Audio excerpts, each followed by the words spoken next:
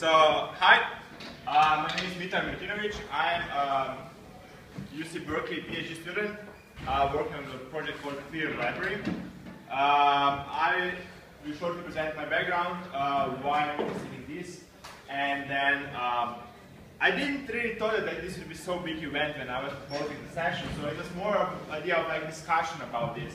But I will present some of my ideas, our approaches, what we are doing, and then invite your feedback to this. So what PeerLibrary is, it's a very new project, it's more research project, but it's a real project. So we are trying to build, improve how everybody's discussing scientific papers on any academic literature, in fact. So how we are doing that, we are providing a web platform where you can import your PDFs and read it in real time with others at the same time. So if you want to collaboratively read something, you can do that together. With others, ask questions, get answers, highlight important parts of the paper, say, hey, I don't understand this part, can somebody help me? And the idea is, because we are all reading again and again, we are redoing the work again and again of finding mistakes, finding insights in paper. So what we are trying to do is, we are trying to build like open layer, collaborative layer of knowledge on top of papers of all these annotations, of all these insights people have, all these questions and so on. So even if somebody comes to a closed access paper, the knowledge is still open because it is the layer which is built by the community and not blocked by publisher. So the idea is also that it's not only open access which matters, but also accessibility of papers. So if you have open access papers, it's really hard for somebody maybe to understand the publication. So the idea is with help around the paper with additional information or community, it's easy to understand. So that's where I'm coming from. I'm just explaining to you a bit why this session.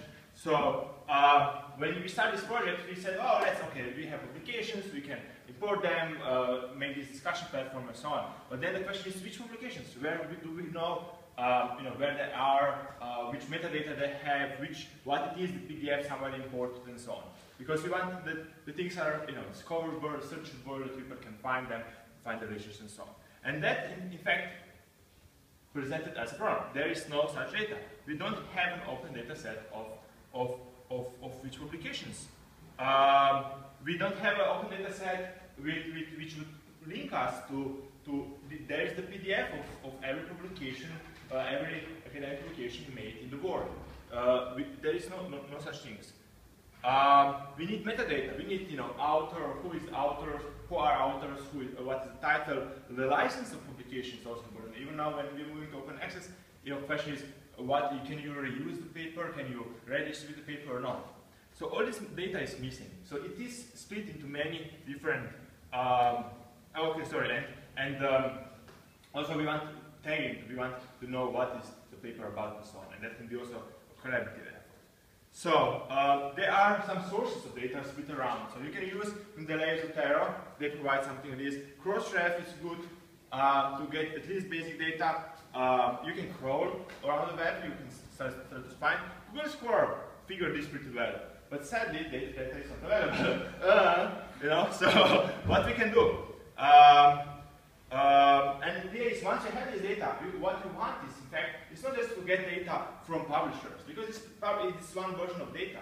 What you want is that we as a community could augment this data, link to other things. For example, you have a paper, and the metadata can also be, in some way, linked to the source code on GitHub, linked to the data on Figshare, and so on. So, augmented by the community, adding links between publications, all this is something which is currently missing. We don't yet have it. Correcting the data, you won't believe, but data provided by publishers is not always correct. Often it's not correct. You want to fix it. So we don't have that. So in fact, what we are missing is here is really along is the process of how we are handling data. So here we are talking about data, bibliographic data, metadata, URLs to links to different other sources from full text and so on, how we approach it. We could see an example in this in MusicBrainz. MusicBrainz is doing a similar thing for music. In music you have very similar thing. You have CDs, albums, publishers, labels, and so on. Very similar thing, and what they're doing there, collaborative, it's a collaborative, it's a website for collaborative editing of this data. They are typing out of the CD labels into the website data. And this, what is important, this data is freely available. Because it's freely available, openly available, anybody can use it. Many applications, many media players are then using this data to display when you're playing a song or CD, what is the song about, what is the CD about, and so on. And what we can learn from that. It is not important just to have a tool to do that. It is important to have a community of people creating this data. And again, what we're missing is such a community, such a space to be. It is independent. It's independent from different publishers. The publishers might provide data, they might not provide data, but they still operate. They operate independently from them. And it's a tool. It's a website where you can go and work very easily. It is not tabular data. It is probably hard to present it as tabular data, sadly. But in fact, there are things like JSON, which was made at Open Knowledge Foundation, which is a JSON format schema proposal for how to store bibliographic data. You could also use JSON MD. I think that's much better format for what we would need for such a data set. So what we are proposing, or what we saw in PeerLibrary, and we are planning to make it as part of PeerLibrary because we saw that there is nothing yet, and please correct me if it is. I would rather not implement it ourselves, but I really couldn't find is a site where you can merge multiple sources, because you can find publishers, you can find you can find Monolith, each of them have a separate smaller subset of data you would like, and then you put on top of this community editing and curation. So it means that people will be able to propose changes, and more experienced users will then be able to confirm changes, and we will build this collaborative there. So that's to where we got in our line of thought, line of thinking, is that there is something like this missing, and let's make it part of the library. And the question here is really like, and I'm open this more to discussion now. Like, what do you think that that's a reasonable endeavor? Do we need that? Do we have maybe already a data set which is hidden? I did find some data set like this on some Russian servers. The sad is that you don't know the licensing. So you can say that data is maybe not even licensed or copyrightable, but still there are, you would like to have a trace of how data came in, who changed it, and how changed it, the quality of data, and so on. So yeah, so that's more now an opening for discussion. So if you have any comments, please raise your hand, ask anything, or add, or so on. Good. Okay. Let's go for it.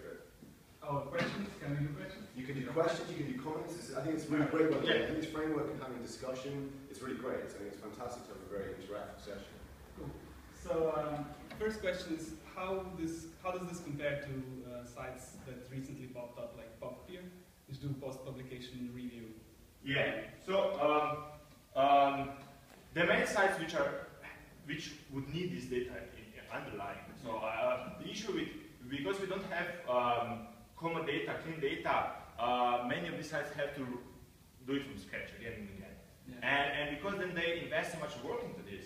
So you also have like, academia, they do my science work and so on, which create a lot of data. They have nice data research, but they don't provide it because they add so much effort into it. And again, it's often just one version of it. They make it once, they clean it, and then they leave it. You don't really have this collaborative, fixing of data, which is who in fact, the easiest person to find mistakes are the readers. They go and see, oh, this paper doesn't, this PDF doesn't match this metadata, and so on. So without having people, the readers in the loop, I cannot believe that the data would be clean in the long term. So yeah, the website. So many of those websites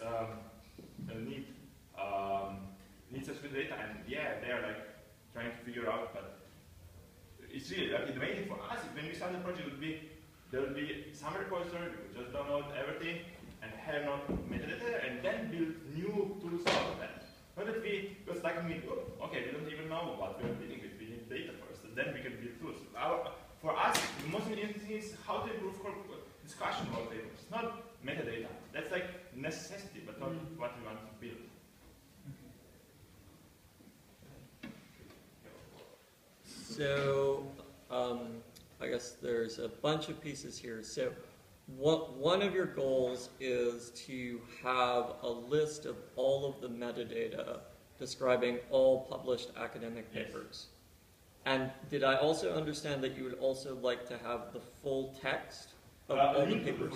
A link to the full text. So knowing where it is, knowing where you can find, and so on. So what often you can get a link to the publisher's website but that's not the full text. You then have to crawl through that site to the full text and find it, and often is locked and so on. The issue here would be find a link to the full text, and they can lock it down if they want. But the main point is to have a direct link so that you know what you can try to open or not try to open. Currently, you always have different websites of different publishers, and you have to program this that way. And again, every project that has to do it again and again. And so, my question then is, this is not an accident that this is a balkanized ecosystem. That this is intentional control by different publishers that believe they own the scientific content.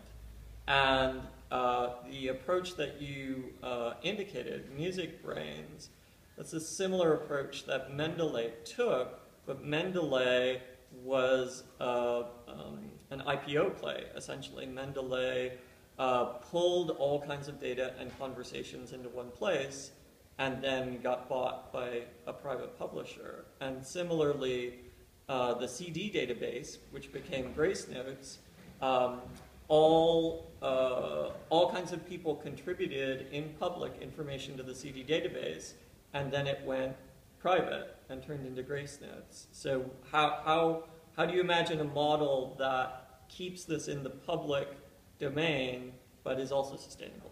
I completely agree. I think that's amazing examples of where should we learn of previous mistakes and improve it. So I think definitely licensing here is the one important part, and the software itself should be free software, open source. So that even if you take and close the data and decide now we change the community, you can fork. They can go away, create their own instance and say, whatever. You just try to say they will move to somewhere else. And if they can move that because they can take data and they can take the software, then you get this, I would say, interesting power struggle, which is often in open source project, where because the forking is easy, in fact nobody wants to fork it because they will speed the community and so on. So they then take extra care that they adhere to what the community would like. So if the community don't like to be solved, then probably they won't. So forking, I think, is the important pressure and control mechanism here. So but you have to be able to fork both the code, the website, the data, everything. Do you use a common identifier for the authors, like org-ID or via? Yeah. So what we'll be using because is all of them. That's the point of open data set is that you have to have all of them because some authors are in some authors somewhere else, some are in Mitar, so you create your own and so on. But data is cheap in this way, like space storage is cheap, so we can store just all of them. Yeah, but that's a good question. So the question when you start dealing with this is, authors in the papers, their metadata is often differently spelled, names and so on. So you have to find which author is the correct referring person and so on. So there are sites like ORCID, which are trying to resolve this by inviting researchers to subscribe and get unique ID, similar to OID for papers themselves. Just want to get back to previous questions. There are 1,000 places on the web that do something similar. Why should I support this one? For me, it's really an important question of either you're so great that everyone loves this, and sooner or later this grows really big, or you think about how do you work with others. And I think most realistically, it's a really tricky question because there are other places that do similar things. Everybody with its own perspective, whether it's less open. By the way, this would be great. I think you'd really be grateful. But just can people name specifically? I mean, I've also been active. We've done stuff in this a decade as well. So I even had a go at doing this kind of project. Could just people name? It would be really useful because I think people are really eager to collaborate. What other sites are producing consolidated data sets of papers? So there's Open Library would be the obvious one for books. right? But for papers, they're pretty weak. But I mean, that might be some kind of, people say the groups which have open data sets. So for example, Google, I know very explicitly are not open. In fact, they bought data, lots of metadata, they paid money for it, and they don't tend to give out their metadata. And remember, we're talking more about the papers here, the content is not relevant. But could you just do say, if you know places that you recommend, because I think we'd be eager to collaborate. Okay, so I mentioned three. Okay, go for it. One is ORCID. What is nice about ORCID, it's not just people, but publication. What's nice, this has a CC0 license data set that you can download and download. Number two is Crossref. They have built a really nice API in the last few months, which gives you all kinds of metadata. And number three, for what's Crossref's license? I asked them, they said that because it's metadata, it's not copyrightable, so it's public domain. Yeah, public. Okay. And the third one for biomedical, where I come from, is PubMed. Yes. Yeah. And I'm sure you know. And you have archive, for example, and so on for open access is open there. So I agree. So that's a good sources, but none of them. Maybe I think that ORCID is the only one had in the layer where people can curate and edit and build upon that and fix the mistakes, if I'm not mistaken. So ORCID allows you to suggest a thing, or like you can have improvements to the bibliographic data, but the others are like frozen, given by somebody, and you can just take it or leave it. And this loop I'm missing. These are talking that we need also the next step. So you know, that's the first step. To take the existing data sets, merge them together, and then say, oh, okay, now we have this, but we have to clean it up and improve it. What's the incentive for the community? Because when you're scientists, you work towards publishing the paper. Once it's published, you've done your work. Yeah. You don't want to hear about it. Exactly. So that's where the community comes into play. So that's, I would say, what's even motivation behind PeerLibrary is that we are reading again and again the papers. Different researchers are reading the same paper again and again. They do work when they read it. Once they read it, they more or less don't care anymore about it. Like they might do some notes for themselves, publish their new paper based on that, but they just go and continue. But during that process, if they find a mistake, they can submit this mistake into the system. That's very difficult. So we try to do that for journal clubs. We have 20 people discussing the paper, and we're trying to just write a blog. Yeah. So it's not a big word, and it is already almost too much. Okay, we should talk about it because I think PeerLibrary addresses this issue. Okay. So are there more questions? Yes. Okay. I'm also going to editorialize this for one moment. One thing that might be really useful for the audience. My experience of this is boiling the ocean problem. You know, if you could pick one vertical. So your issue is to get traction. It's great, but you have a problem of getting it big enough, people contributing. Picking one area, like, I don't know, I was in economics and we started out doing like, you know, just repeated game, experimental repeated games. If you can get one community using what you're doing, as opposed to trying to do all of the scientific literature, you're much more likely to kind of get going. Does anyone have any thoughts on that front? Is there no particular communities that are especially interested or excited? Is there a question? This lady here. Do you want to please go? So just something I realised I'm not actually clear about. What is the status of this metadata? Like you said, Crossref? Yes. Take the position that it's metadata, so it's not copyrightable. Yes. But I get the impression that you probably can't just go to the Elsevier website and No, you can't. No. And that Crossref's position is pretty debated. So that's great Crossref for saying that, and I would be, I mean, one of that may be God knows where Crossref get their data from. You know, this is your issue, so absolutely it's not quite controversial. That's why you can't just go and scrape Google Scholar. Yeah. Yeah. So Crossref is getting they're getting data directly from publishers. The publisher, when they want to publish a work, they need to assign DOI number to the work. So they go to Crossref, they provide metadata, and they get DOI number back to identify the work. So that's how they are getting the data. So it's very good source, however, because it's given directly from publisher. But yeah, it's a good question of, and for what compatible in Europe is different than in US. So that's also a question. Thank you very much. If you have anything more, please come to me. I'll be at the conference and here. Let's